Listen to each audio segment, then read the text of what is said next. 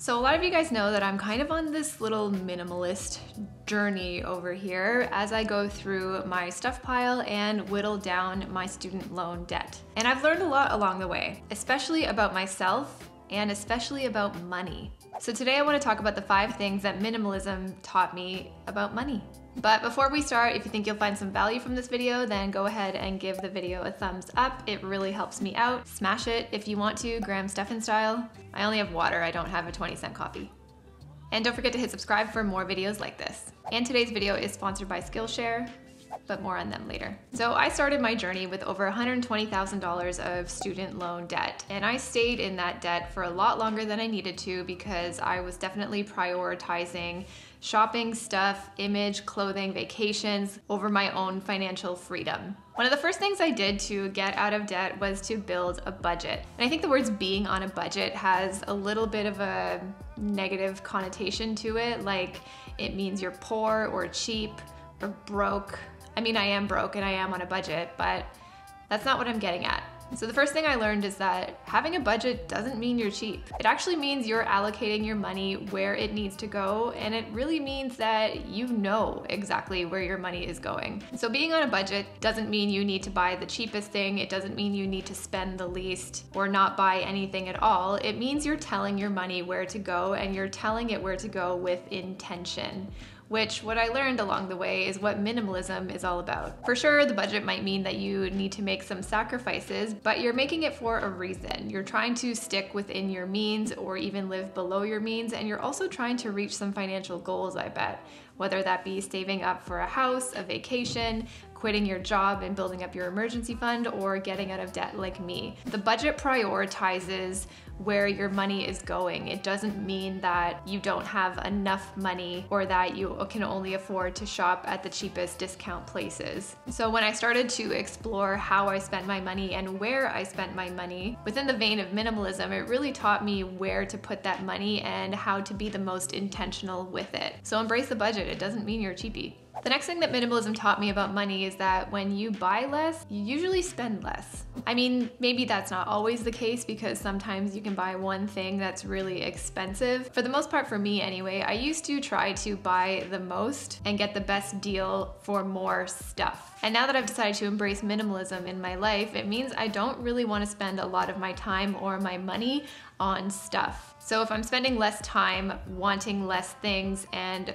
pursuing less things, it also means that my money isn't going that direction either. So when you buy less, you spend less, and that's more in your pocket later. The next thing that minimalism taught me about money is that money doesn't buy happiness, and I think we know that, but it sure does buy freedom. It buys options, it buys choices, and it buys flexibility. And having the freedom to do more with less, and the idea of being sort of freed from your possessions in the sense that you only surround yourself with things that you value or that you enjoy and ditch the other stuff. That also means I'm not spending as much money on the things that don't bring me joy or value. But where I do want to spend my money is on the things that I value. And right now, what I value the most is becoming debt-free as soon as possible. So naturally, with that mindset, I am putting more money down on my student debt. And that means less money is going to things that I'm not prioritizing.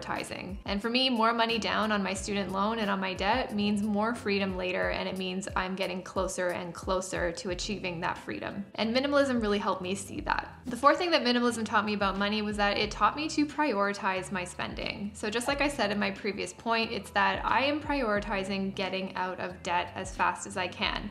And anything that sort of gets in the way of that, to me right now, at least in the mindset that I'm in today, is not worth it. But that doesn't mean that I'm never going to shop again or never going to buy things ever again. But what it does mean is that I'm going to put my money in a place that I have thought about and a place that is intentional. So minimalism is definitely not about a race to get to the least things or who can declutter the most, the fastest. It's about being intentional with what you surround yourself with already and what you decide to bring in later. And oftentimes where you decide to spend your money. So think about where you see the most value and what your priorities are in your life. If it's about becoming financially free, then maybe you want to load all your cash on that goal. But if you have your financial ducks in order and for example, clothing gives you a lot of joy and value and you love being surrounded by clothing or books or records, then you can definitely prioritize putting your money there because that's where you find your joy. Other people might see that in wellness or travel or fitness.